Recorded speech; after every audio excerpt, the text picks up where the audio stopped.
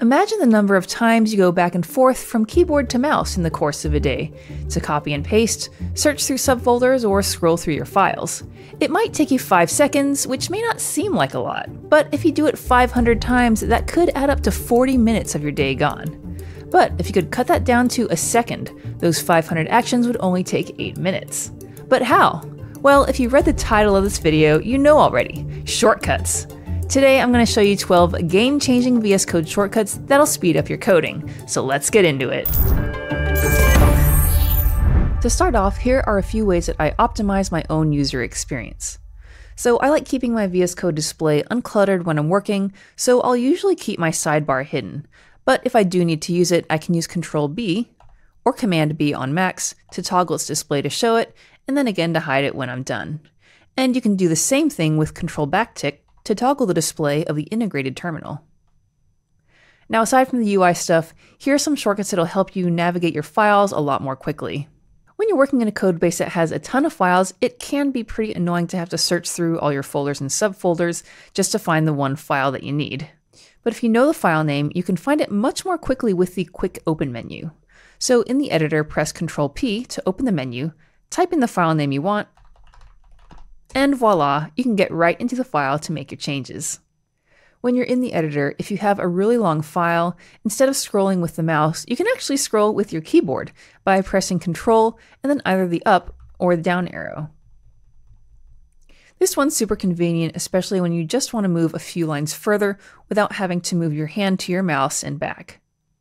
And when scrolling still isn't fast enough, there is another shortcut you can use to jump to a specific element in the file, again with the Quick Open menu. Press Ctrl-P, then the @ symbol, and it'll display all the elements, or what they call symbols, in the file. Then you can either look through the elements in the menu, or you can type in the name of the tag or the class name that you're looking for to get there immediately. Now, when I'm writing my styles, sometimes I like having both the HTML and Sass files open for reference. VS Code lets you split the editor into multiple panels so you can display more than one file at a time. So with my HTML file open, I can press Ctrl-/ to split the editor. So we have a second copy on the right. Then, using the quick menu with Ctrl-P, type in footer, and now I can open the Sass file that I want. So now I can make my style changes and reference my HTML at the same time. And as a bonus mini tip, when I'm done, I can close the tabs I don't need anymore by pressing Ctrl-W. So these are the shortcuts that I use to get around files in VS Code more quickly. But you're probably spending most of your time in VS Code actually writing code. So here are some shortcuts that have saved me a lot of time when I'm typing away. Do you ever feel like some CSS properties just have really long names and it's annoying to have to keep typing them out even with the regular autocomplete? Well, did you know that you can actually just type out the abbreviation of the words that you need and let Emmet generate the rest for you? For example, instead of typing out display grid, all you need to type is DG. Or instead of grid template columns, you can type in GTC. You can do this with every CSS property and value combination, and it really saves you a lot of key presses. And for even more speed, you can combine this with another shortcut, Ctrl-Enter. It creates a new line and automatically places your cursor in the new line without having to go to the end of the previous line and pressing Enter. This also works with HTML. I can use Emmet to create elements with classes or IDs, and then press Ctrl-Enter even while the cursor is inside the tag to create and go to the next line, so I can keep writing more HTML. This combo is one of my favorites because it's increased my speed while decreasing my level of annoyance while I'm coding. Now, one thing that might happen to you a lot as a developer is having to rename things. For example, all the elements here have the word hero in their class names. But what happens if you have to change the word hero to say feature instead? It is a bit of a pain to manually go through each element and delete and retype the class. But with this next shortcut, you can update them all at the same time. If I select the word hero, then press Ctrl-Shift-L, VS Code will automatically select all matches of the word hero in the whole file. Then we can type in feature, and it'll replace them all simultaneously.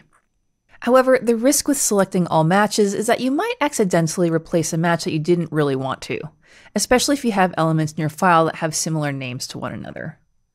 Fortunately, you can avoid this risk by adding matches one by one to your selection group with another shortcut. If I select Hero again, then press Ctrl D, VS Code will only add the next match to the group selection. So this is nice because you can monitor exactly what is getting matched, so you only replace the ones that you want. Now I do want to mention that I've actually customized the key binding for the shortcut to be Ctrl-Alt-D instead of the default Ctrl-D. I did this because I'm using Ctrl-D for one of my most commonly used shortcuts, duplicating lines of code. So let me show you what I mean and how I did this.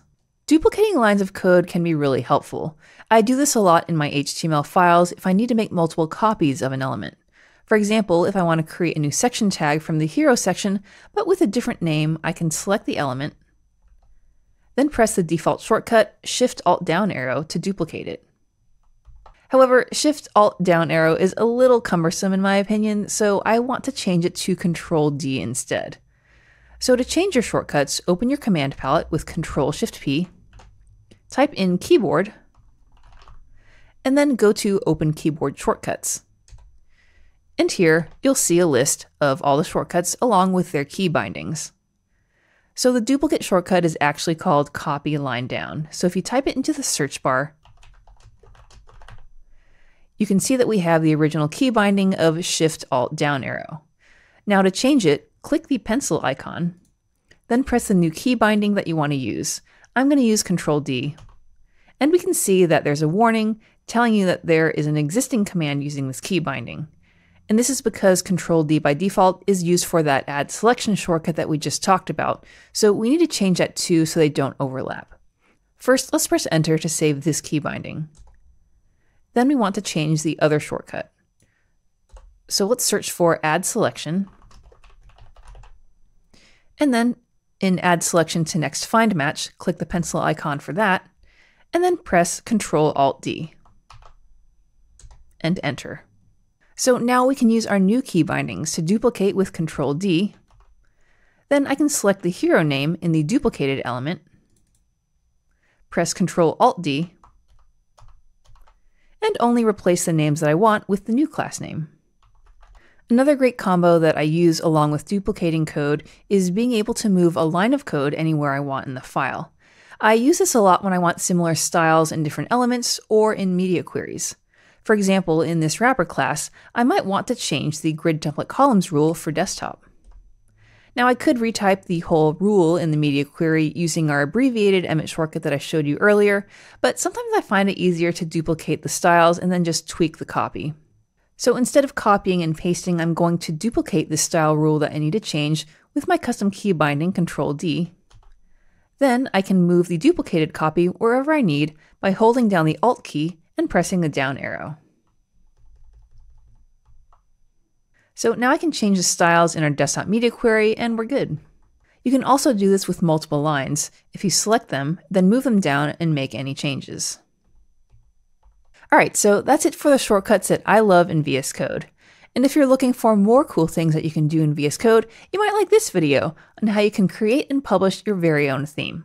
This is how I made the theme that you saw me using in this video, and I've linked it down below if you want to install it for yourself. It's called Coder Coder Dark, and you can install it for free from the VS Code Marketplace.